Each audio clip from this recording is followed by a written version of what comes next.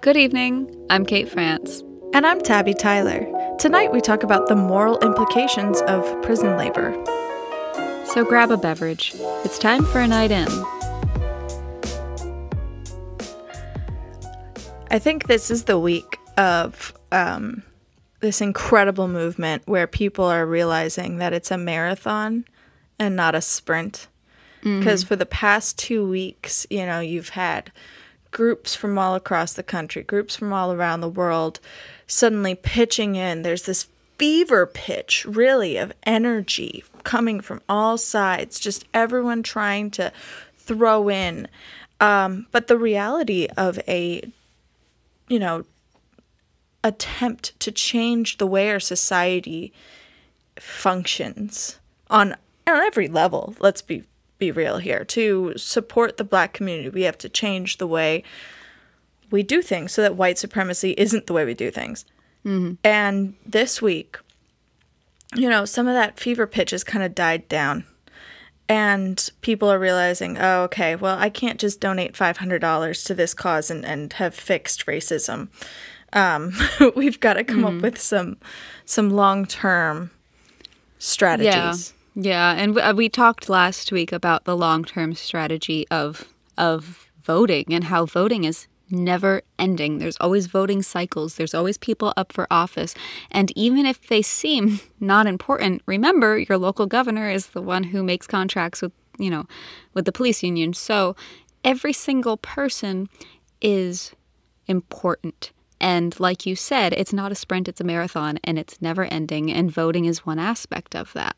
Another aspect that we're going to talk about today is spending your money differently.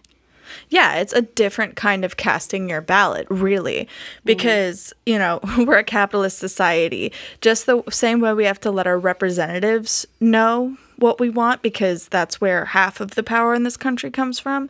The other half is from the almighty dollar and the corporations that are influencing lawmakers the same way we are. So we got to let them know what we support by spending accordingly. Yeah, and there's been a lot of information on social media, pictures that people post on Instagram saying, like, these are businesses you should support. Whole things on Facebook, things on Twitter, supporting ethical businesses, humane businesses, supporting Black businesses. Small businesses, thank you.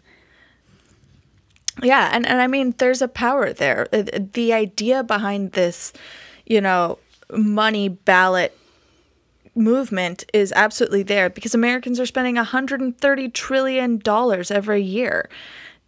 So, it makes sense. There is power there, but there's a lot of information to go through. Just the same way voting is, and you've really got to figure out your strategies and your criteria, where are you putting your money? What are your priorities? And figuring out who is doing what. Yeah. I think, it's June, so it's Pride Month. Yeah. And a lot of people like me in the LGBTQ plus community have always during June been, like, okay, which companies are really supporting this community? Who's doing what? And, during June, every company suddenly got rainbow everything, right? Uggs is selling trans pride slides this year. But it's like, but what is Uggs doing for the trans community the other 11 months out of the year? And that's the kind of like research you've got to do when you're spending.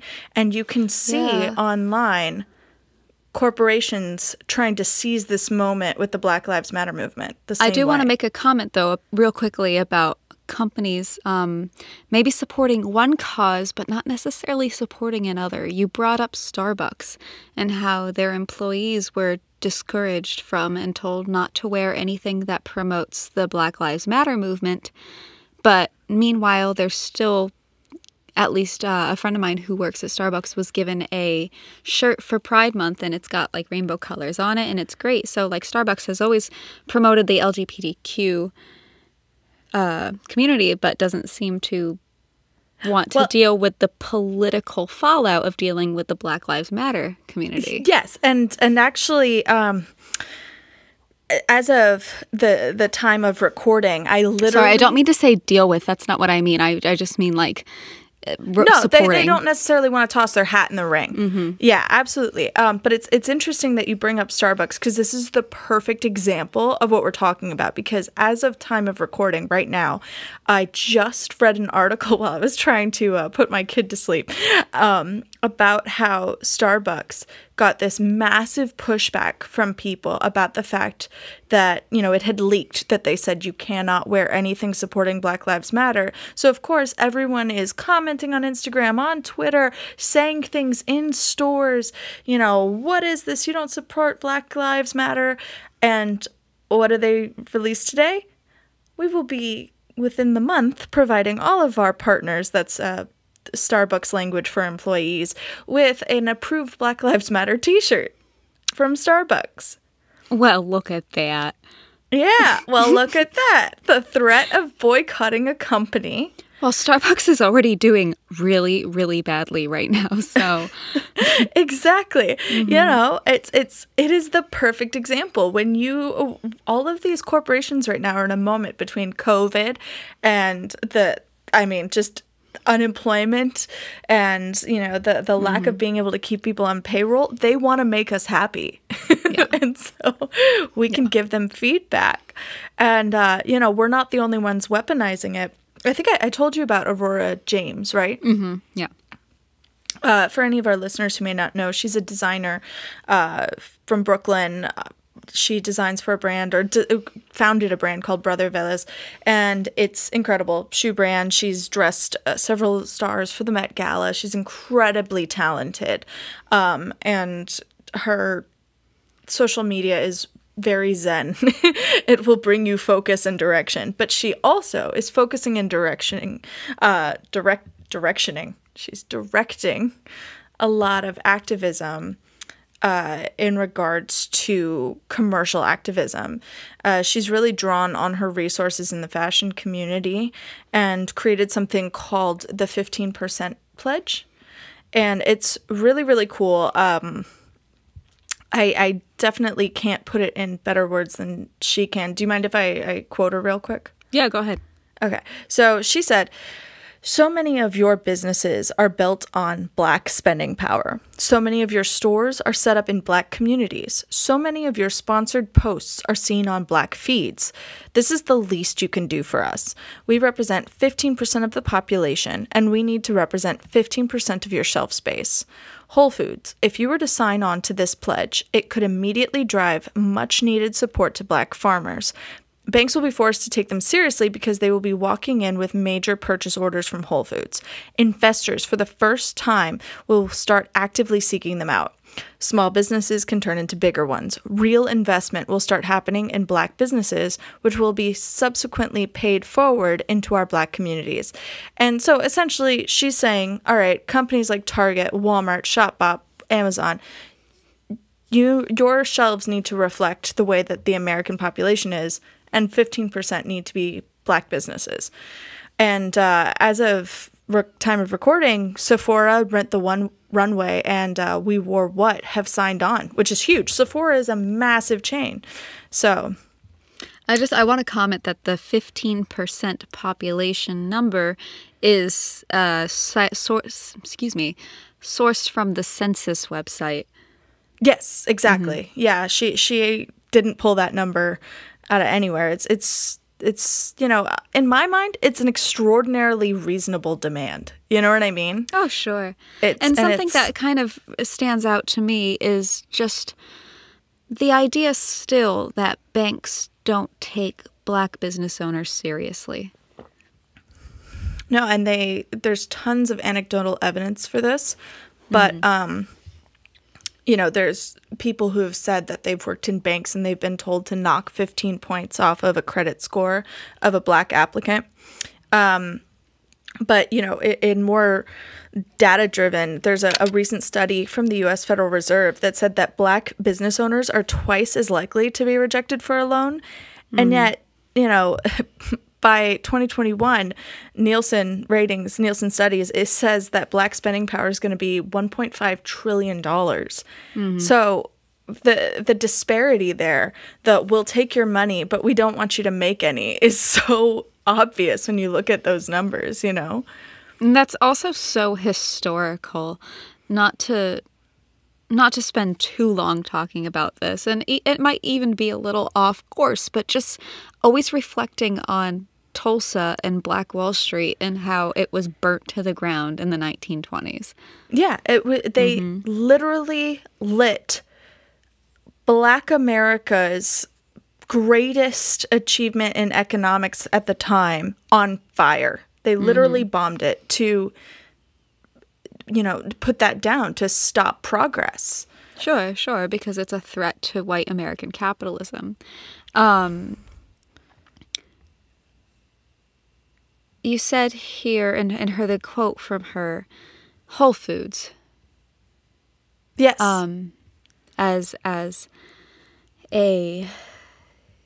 a company that should source from Black farmers. I'm going to go way off course from our current point, but kind of on track towards what we want to talk about tonight. And transition here with Whole Foods got a lot of flack from their community for using prison labor to make goat cheese was one of the items. Yeah, and when you hear prison labor, it's one of those things that on social media they're like, you shouldn't buy from these places because they use prison labor. And I gotta admit, I was absolutely like, yeah, no, prisons are the new slavery. And I wasn't wrong. I mean, historically, they are. They are. They're the new slavery. But I don't think the cause is prison labor. And I didn't realize that until I really delved into the nuance here with you. Yeah. And I mean, this is one of those things where, like, we want to say very, very ardently ahead of time, like, prison labor. I'm going to bleep that out. But, like, and prisons and all of that system. But I am 1,000% in favor of abolishing the prison system as it exists and creating something new and ethical and like a phoenix, it'll rise. Yes, that is all I want. Fit for a democratic society. I just want us to help people be better. That's all I want. Yeah. I don't want this. But let's do like a little brief history here about prison labor, starting with, of course, Amendment 13, which abolished slavery. And I just want to make sure I have my notes now. Yeah, so the 13th Amendment abolished slavery, but within the amendment it said slavery is abolished, but with the caveat that slavery is legal as punishment for a crime.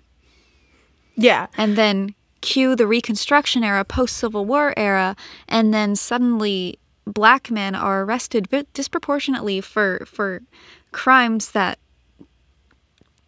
would be considered not crimes by today's standards. Spitting in the street. Sure. Looking in the direction of a white woman.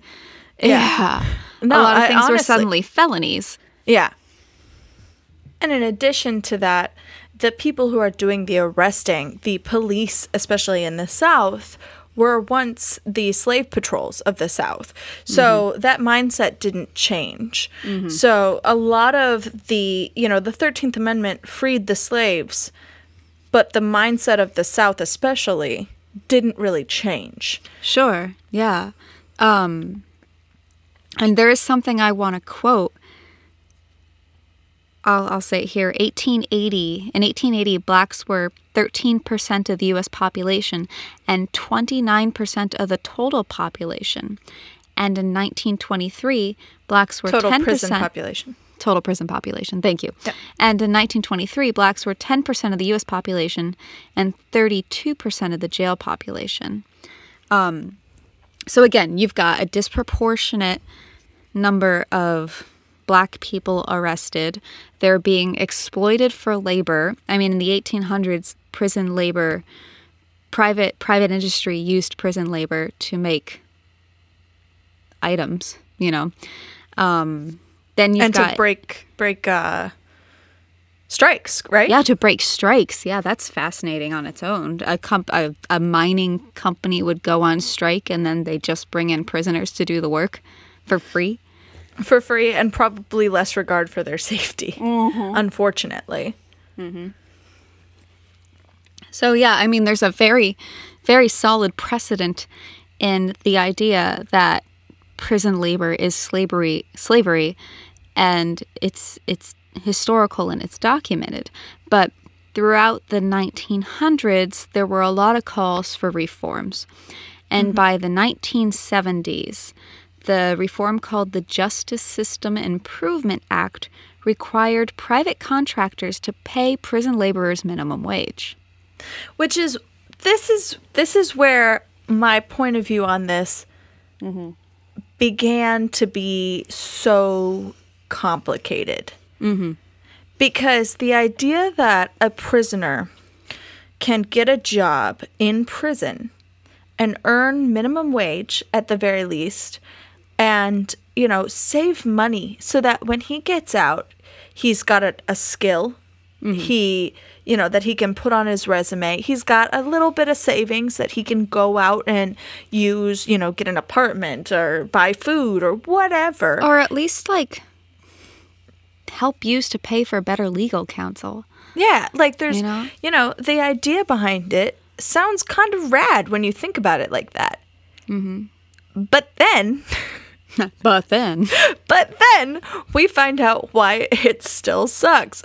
Because, you know, like many regulations put down by Congress, when it actually gets implemented, it doesn't go well. Well, it just goes without actual oversight. And so I read an article. It was an op-ed by Chandra Bozalko. She writes the blog, Prison Diaries. She was in prison for 6 years. And she wrote an op-ed that was titled, I don't have what it's titled, but basically it's like, do you think prison labor is a form of slavery? Think again. And basically her argument as somebody in prison who was having something to do in prison is a solace. Having some way to spend your time outside of your cell is good. And it is good in ways that are, like, statistically documented. It reduces prison recidivism. It reduces internal rioting, dissent, things like that. It's better for your mental health. It's better for mental health, etc. And so she says in her article, it's federal law that a private contracted company pays a prisoner a minimum wage. If they don't make minimum wage, it's not the fault of the business, it's the fault of the prison system. And here's the nuance that, we've talked about in the past, the issues with social media activism is it doesn't capture nuance really well. And, it's really hard to chant, reform, specifically prison system administration, it's not sexy. It's not easy to chant, and it's not easy to put on a slide for Instagram. And this is where I really was like, okay, I like the guy making minimum wage. I hate the fact that a prison is not giving it to him, Sure. And list their reasons why. And they're not giving it to him because they're billing him for his stay like he's at the Holiday Inn. Instead, he's getting billed for, his food, his, are we calling them accommodations? You know what I mean? Well, it's some states have a pay to stay where you're required to pay for your prison stay. Not all states. But then most other states will withhold from your paycheck just to help cover the cost of your stay, even though you're not being charged the cost of your stay. And then they also withhold on your paycheck to cover the cost of victim restitution. Restitution, thank you. And potentially child support and things like that. So by the time you're getting paid, it's like cents on the dollar. Yeah, I think they were saying the average prisoner who works in prison is something like 76 cents an hour. Yeah. I do want to say, though, Tabby, we'd brought up how activism online there's a lot of subtleties that you have to pay attention to. But I would almost say the private sector, even though they are paying minimum wage, they know that the prison's not giving the prisoner their full income. Yeah, and they take advantage of the contract still. Yeah. But that would almost be enough to like boycott it for me. Yeah. Well, this was something that was brought up in that Starbucks article that I literally just read, was people were questioning Starbucks on social media about their use of prison labor. Mm-hmm. And apparently it had to do with their packaging, I believe, is what they contracted out to the prisons. And they had broken this contract because of bad press recently. And so people are asking them for the nitty gritty, and Starbucks is being, I don't want to say held accountable, because obviously we can say it's a very complex issue, but they're being questioned about it. And so it's almost like it's not worth the trouble for them, which is causing some brands to cease, like Whole Foods stopped using the prison labor for the goat cheese for that reason. Yeah, because you can never actually explain it. Yeah, some poor Starbucks media manager who absolutely has nothing to do with the prison labor contract is not going to be able to explain the complexities of this on Instagram. No. Nor can Starbucks justify the fact that they're not pressuring prison officials to pay these people, But they can't. Yeah. And that ultimately becomes like the crux of the issue, is having something to do in prison is a benefit. Right now, I would argue that packaging Starbucks isn't a skill. Giving somebody the ability to like work on small engines is a skill. Giving somebody the ability to sewing or taking Victoria's classes. Secret still uses prison labor.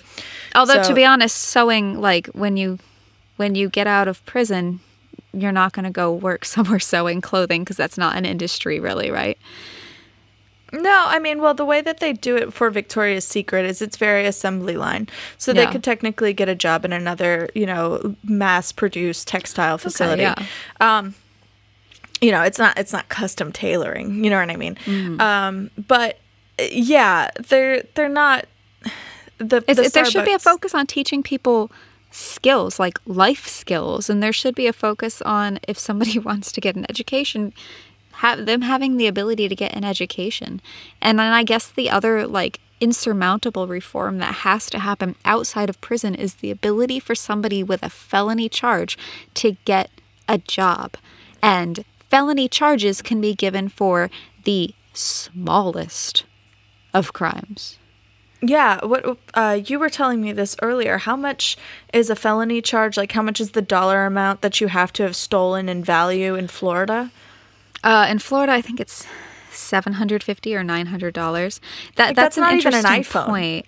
Yeah, I can tell you right now. Actually, $750. This was updated in 2019. So, felony theft has a dollar amount, and the dollar amount is different depending on the state you're living in, and the dollar amount is increased haphazardly as well. So some states like Alaska, they have a dollar amount that goes up every year with inflation. So the cost of like theft for felony crime in Alaska is $1,000. Contrast that to New Jersey. And this might help explain a lot of problems in New Jersey, but they don't pump their own gas at the beginning of it. No, how much is a felony? So, to be charged with a felony in New Jersey for theft, the item has to be worth $200 or more. This was last updated in 1978. Like, for reference, a decent microwave's $200. Like, This is not the reason I bring that up. Like, I sound facetious, but you know, it's the stupid crimes you commit when you're a teenager. Sure, and you don't exactly. know any better. You know, and like You're 13. You just steal a phone because you're 13. Not defending people who steal, but just saying children and young adults make mistakes. they do stupid stuff, And to get a you know, felony charge at that age and then hope to achieve anything is so, so difficult. it's, you know, there is an extreme prejudice against ex-cons in this country.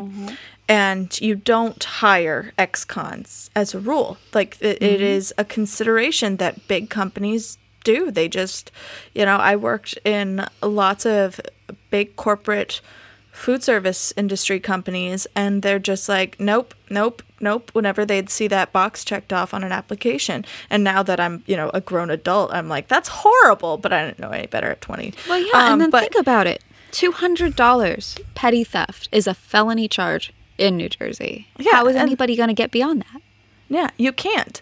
And when you add to the fact that disproportionately these people who are arrested and put in prison are, you know, brown or black, you've got that double-edged sword. You've got that way of keeping these people down even more. Sure. And it's not necessarily an issue of petty crime. What did you say to me about crimes of desperation? Oh, okay. I'm going to butcher this statistic, but I was watching a CNN special on this, and they said that something in the 80% range of crimes in this country are considered desperation crimes, meaning you are driven to this crime because of your circumstances, not because of desire. You join a gang because of your circumstances. You steal somebody's wallet because of your circumstances. You break into somebody's house because of your circumstances. You hold up a store because of your circumstances. They are crimes of desperation, not like premeditated, you know, Sure. you're not a and serial desperation predisposes people to certain mindsets. Absolutely. You know? Absolutely. And so, you know, you've got a huge chunk of people who are in prison for crimes they probably would not have been inclined to commit had they had a more fortunate set of circumstances.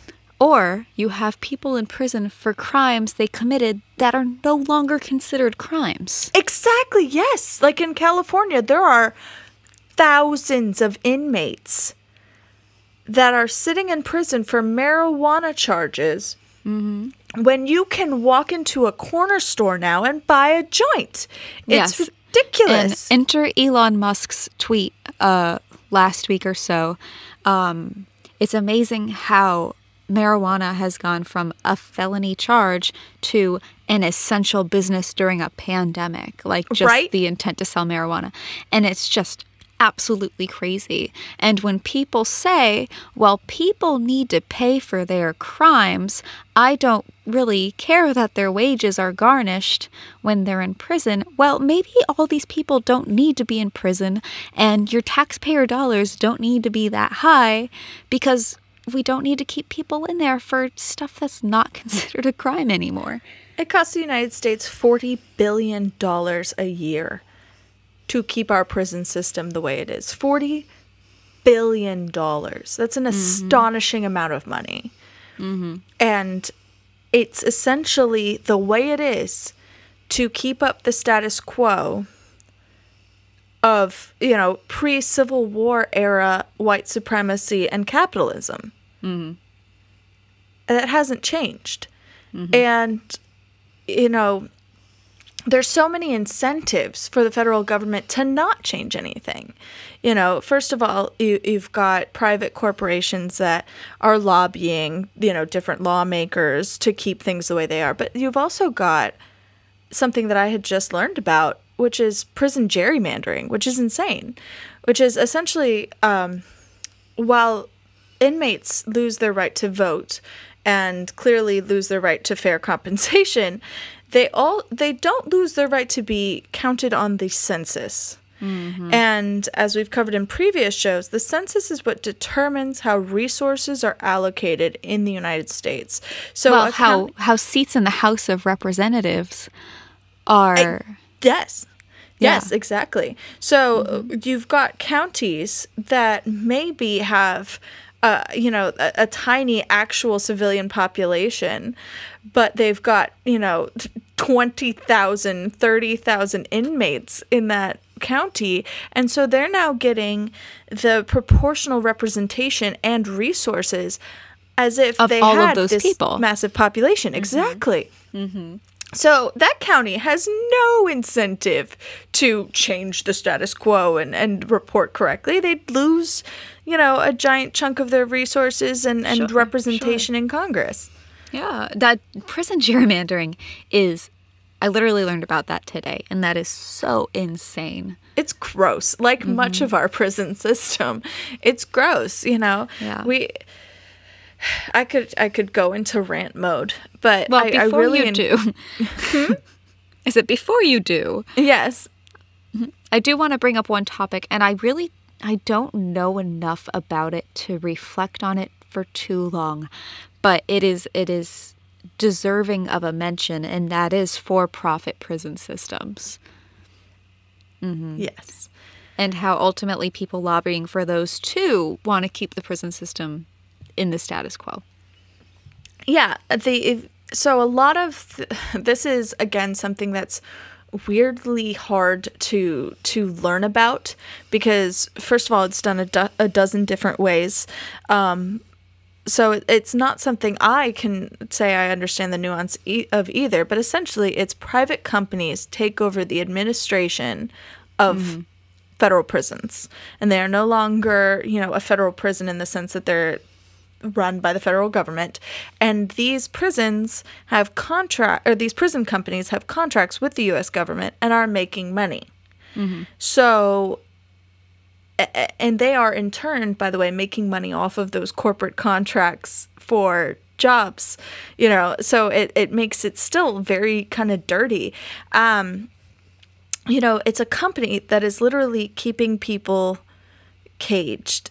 That's so counter to everything I've been taught in ethics that it's hard for me to kind of rationalize it. Right. And that brings us to like the whole title of the show, the moral implications of the prison system, where, how do you even define what crime is when what is considered a crime today next year could be considered not a crime? I mean, the perfect example is possession of marijuana within a certain weight, right?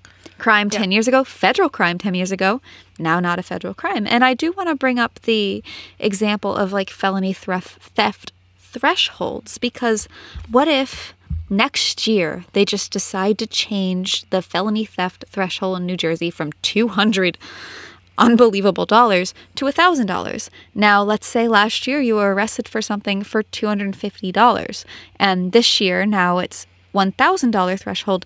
Don't you deserve to have potentially your felony conviction overturned? Or at least brought down to a misdemeanor, or Sure. Like, should it ruin your life? Yeah, exactly. Shouldn't that come into consideration? But I feel like there's so little actual consideration for prisoners in this country. People don't want to know. People don't want to think about it. It makes us feel bad to think about it. Or it makes you feel the complete other way. People are so divided on how they feel about somebody who has, air quotes, committed a crime, because you either think they deserve to pay or you think they can be fixed. Yeah. And from those two arguments come this, this logic tree of, well, if they can be fixed, then everything we're doing is inhumane and horrible and we need to completely change it, which is, Sure. I will admit, kind of the side I'm on. But then you've got the other side that's like, no. Yeah, really? Sorry. I mean, anybody who's ever heard us talk ever. Any idea that I'm a flaming liberal who wants to save the world. But no, the other side then is saying, well, no, they are bad people. Bad people commit crimes. We can't fix bad people. They need to pay their debt to society, in a very literal way. Yeah. Yeah. But I just philosophically, what is a crime anymore? You know? Yeah. What is a crime when our moral code is changing? When it was a crime to be gay 50 years ago in some places. When today, my God, yes. the Loving case, Loving Day. Okay, full disclosure for anyone listening, we recorded this on Loving Day, which of course is when the Lovings versus Virginia won the right to be married. It was the first legal interracial marriage in the state of Virginia, a huge step forward for this country. That was illegal. It was illegal to marry someone who wasn't your skin color. They spent time in jail for being in love. Mm. Now we look back and we're like, what the hell? Mm. And that could easily happen to dozens of things we consider crimes today. Mm. And, you know, it really does make you question how we handle law and order in this country. Sure. When so much of it is arbitrary, you know, kind of cultural morality based. Yeah. Well, with that said, I think we can start to wrap it up. The point of the show was ultimately, like when we started to talk about it, the point of the show was we talked about how voting is a form of protest last week, and this week we wanted to talk about how spending your money is a form of protest. And we ended up really getting deep into like just how crazy prison is. But again, just because the momentum is slowing down and we've moved from our sprint into our marathon doesn't mean it's time to just start going back into your normal day to day. No. There are changes you can make to your life that will make an effect, that will continue this momentum. I highly suggest, personally, that if you have the means, dedicating a small financial commitment to a organization of your choice, even $15 a month, if that is something that an organization like Black Lives Matter or bail funds or things like that in your area can count on, that prolongs the movement. A big lump sum right now is wonderful, but knowing that they have people that are committed to a financial investment in their long-term actions is also important. Secondly, oh yes, go on. Kind of piggybacking off of what we were saying about ethical shopping, I found 2 Chrome extensions that I really like. And I really want to recommend people check them out. They both have the same premise, which is when you're Googling things you want to buy online, they kind of do the work for you of, is this company you want to buy from an ethical company? The first one is called Done Good, and they, you know, in the upper right-hand side, when you're Googling things, will provide small business alternatives to big box business items. They prioritize your Google search towards ethical brands, and they give you discounts. They've negotiated discounts with ethical brands. So if you have a Done Good extension, it'll be like, hey, here's a 20% coupon to, you know, mom and pop dogleashes.com. And that's awesome. It incentivizes you to spend that money. And as of 2020, they show brands that have donated to Donald Trump. So you can do with that information as you would like. There is a second one, which is just called Ethical Shopper. And this was cool because it's not just politics and small business geared, but it rates brands based on how ethical and sustainable they are for people, the planet, and animals. So, you know, I think I've talked in the past about how, you know, veganism might be great for animals, but it can be really, really bad for brown people. And this extension kind of goes, yeah, it's got 5 stars for animals, but hey, they're not paying these people anything. And that's a really important tool for your consideration. So I really like this. And it also provides context on how these companies get those ratings. And we'll post the links for both of these extensions in the notes for the show. Yes. Mm-hmm. And, you know, they're Chrome extensions, so they can on occasion be a pain in the butt, and you might have to restart your computer, but highly recommend. And also, just want to just want to point out the elephant in the room. They're Chrome extensions, so they're only going to work on Chrome. Yes, they will only work on Google Chrome, so I did have to download It's not like Chrome when I try to open Netflix Party in Safari all the time. Like, yes, exactly. like Unfortunately, you'll have to use Chrome. Yeah. So. But we are going to try to keep providing you with tools throughout this movement and research throughout this movement, and we are so grateful that you are still tuning in. We're trying to use our platform responsibly. We hope that you continue to use yours, no matter how small your community. Just having the discussions is so important. Mm-hmm. And we'll chime in and see you hopefully next week, if not the week after. Our shows keep falling kind of in the 2-week range now, with everything the way it is. Kids being home from school, all the roommates being home from work, and yeah, it gets a little hard. It does. We did try recording a little earlier this evening, and yay, my daughter asked to use the restroom instead of just having an accident mid-nap, but unfortunately, we had to stop recording. And those are the kinds of challenges that we face now. So thank you for being so patient. Yeah.